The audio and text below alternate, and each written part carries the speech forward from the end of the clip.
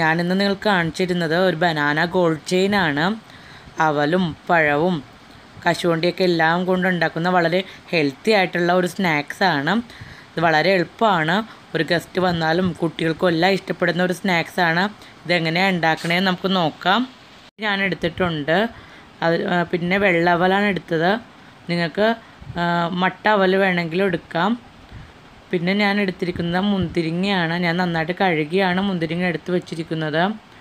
അതുപോലെ തന്നെ ശർക്കര പാനി ഉണ്ടെങ്കിൽ പാനി എടുക്കാം. ഞാൻ ചെറുതായിട്ട് പൊടിച്ച് വെച്ചതാണ്.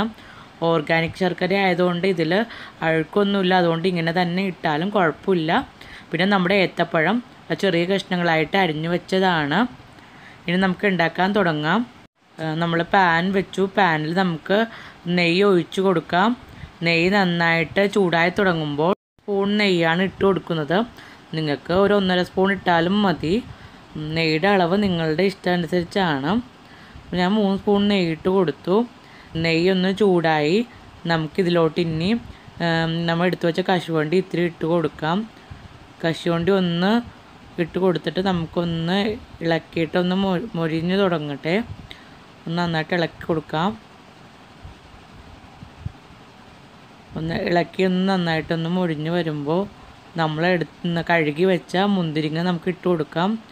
മുന്തിരിങ്ങ കഴുകുന്നത് നല്ലത്. നന്നായിട്ട് നന്നായി പൊങ്ങി വന്നോളും, കുഴപ്പമൊന്നുമില്ല. പക്ഷേ കഴുകണമെന്ന് ഏറ്റവും നല്ലതാണ്. നന്നായിട്ട് അഴുക്കുണ്ടാവും. കഴുകുമ്പോൾ അറിയാം അഴുക്ക് വരുന്നത്. ഞാൻ കഴുകി തന്നെയാണ് എപ്പോഴും യൂസ് ചെയ്യുന്നത്. അപ്പോൾ ഒന്ന് കഴുകിയിട്ട് ഇത് നമുക്ക് മുന്തിരിങ്ങയും നന്നായിട്ടൊന്ന് ഫ്രൈ ചെയ്യാം. മുന്തിരിങ്ങയും നന്നായിട്ട് ഫ്രൈ ആയി വന്നു കഴിയുമ്പോൾ നമ്മൾ എടുത്ത് വെച്ച അവൽ നമുക്ക് ഇട്ട് കൊടുക്കാം. അപ്പോൾ നന്നായിട്ട് പൊങ്ങി വരാൻ തുടങ്ങി. മുന്തിരിങ്ങ ഒന്ന് മൊരിഞ്ഞു. നമുക്കിനി അവൽ ഇട്ട് കൊടുക്കാം. അവലും ഒന്ന് ഫ്രൈ ആവട്ടെ. ഇതെല്ലാം നമുക്ക് ചെറിയ തീയിൽ ചെയ്താൽ മതി. ഒത്തിരി സ്പീഡിൽ ചെയ്യുമ്പോൾ നമുക്ക് ഒത്തിരി ഡ്രൈ ഫ്രൈ ആയിപ്പോവും. ഇനി ഞാൻ ഇത് ഇട്ട് കൊടുക്കുന്നത് ശർക്കരയാണ് ഇട്ട് കൊടുക്കുന്നത്. ശർക്കര ചെറിയ കഷ്ണങ്ങളായിട്ട് ഞാൻ ഇതാക്കിയിട്ടാണ് ഇട്ട് കൊടുക്കുന്നത്. അപ്പോൾ തന്നെ ഞാൻ പഴവും ഇട്ട് കൊടുക്കുകയാണ്. ശർക്കര പെട്ടെന്ന് അലിഞ്ഞ് കിട്ടത്തില്ലല്ലോ, അതുകൊണ്ടാണ് ഞാൻ അപ്പം തന്നെ പഴവും ഇട്ട് കൊടുത്തത്. അപ്പോൾ രണ്ടും ഒപ്പം അലിഞ്ഞ് ചേർന്ന് നമുക്ക് വേഗം ഒപ്പം ഒരുമിച്ചിട്ടപ്പോൾ പഴം വാടുന്ന സമയം കൊണ്ട് തന്നെ നമ്മുടെ ശർക്കര നന്നായി ഉരുക്കി ഫില്ലിങ് റെഡിയായി. നമുക്ക് ഫില്ലിങ് വെക്കാനുള്ള ഷീറ്റ് തയ്യാറാക്കാം. അതിന് വേണ്ടി ഞാൻ മൈദ എടുത്തു. മൈദയിൽ ഒരു 3 കപ്പ് മൈദ എടുത്തത്. അതിലൊരു 1/2 ടീസ്പൂൺ നെയ്യ് ചേർത്ത് എന്നിട്ട് നമുക്ക് ഒരു 1/2 സ്പൂൺ തന്നെ മതി പഞ്ചസാര അതിൻ്റെ ഉള്ളിൽ ഇട്ട് കൊടുത്തു. എന്നിട്ട് അതിന് ആവശ്യമായ വെള്ളം, നമ്മളൊരു ചപ്പാത്തിക്ക് മാവ് കുഴക്കുന്നത് പോലെ തന്നെയാണ് നമ്മൾ ഇതിന് മാവ് കുഴക്കുന്നത്. ആവശ്യമായ വെള്ളം, കുറച്ച് വെള്ളം എടുത്തിട്ട് നമുക്കിനി കുഴച്ചെടുക്കാം. നന്നായിട്ട് ചപ്പാത്തി കുഴക്കണ പോലെ കുഴച്ചു. നല്ല സോഫ്റ്റായിട്ടുണ്ട്.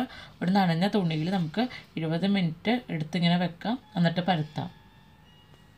നമ്മൾ മൈദ ഒരു 20 മിനിറ്റോളം ഇത്തിരി ഉപ്പും കുറച്ച് പഞ്ചസാരയും അതുപോലെ തന്നെ ഇത്തിരി നെയ്യും ആവശ്യത്തിന് വെള്ളം ഒഴിച്ച് പരത്തിയിട്ട് 20 മിനിറ്റ് വെച്ചിട്ട് എടുത്തതാണ്. ഇനി നമുക്ക് ചപ്പാത്തി പരത്തണ പോലെ ഇത് പരത്തിയെടുക്കാം. ഞാൻ ഒരു കളറിന് വേണ്ടി ഒരു മഞ്ഞ കളർ യൂസ് ചെയ്തിട്ടുണ്ട്.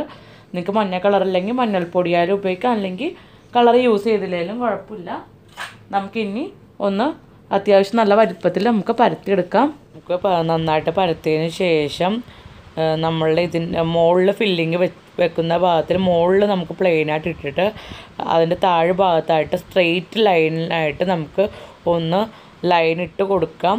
നന്നായിട്ട് പിടിപ്പിച്ചിടണം നമുക്ക്. എന്നിട്ട് മുകളിൽ ഫില്ലിങ് ഇട്ടിട്ട് നമുക്ക് ഫോൾഡ് ചെയ്തെടുക്കാം. ഭാഗത്ത് ഫില്ലിങ് നന്നായിട്ട് വെച്ചതിന് ശേഷം പതുക്കെ താഴേക്ക് ഫോൾഡ് ചെയ്ത് താഴെ വരെ നന്നായിട്ട് എത്തിക്കുക.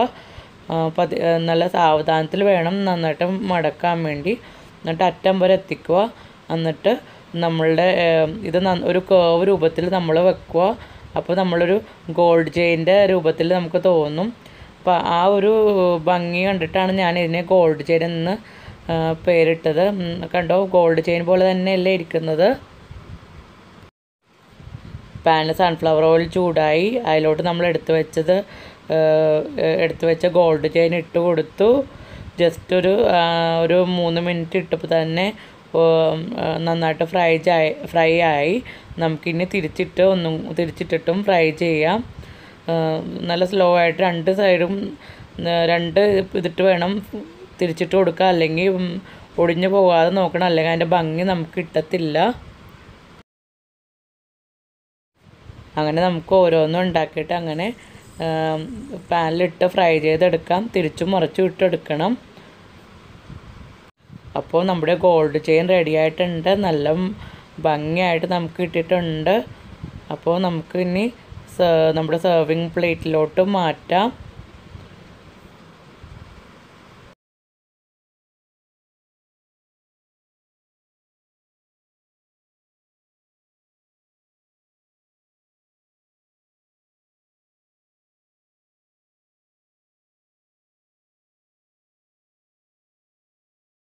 അപ്പോൾ വളരെ ഈസിയും ടേസ്റ്റിയും അതേപോലെ നല്ല ഭംഗിയുള്ള നമ്മുടെ ഗോൾഡ് ചെയിൻ റെഡി ആയിട്ടിരിക്കുകയാണ്.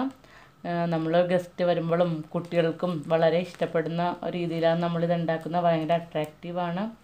നിങ്ങളിത് എന്തായാലും ഉണ്ടാക്കി നോക്കണം, കമൻറ്റ് പറയണം, നിങ്ങളുടെ ഫ്രണ്ട്സിനൊക്കെ ഈ റെസിപ്പി ഷെയർ ചെയ്ത് കൊടുക്കണം. ആദ്യമായിട്ടാണ് ചാനൽ കാണുന്നതെങ്കിൽ സബ്സ്ക്രൈബ് ചെയ്യണം. Thank you for watching.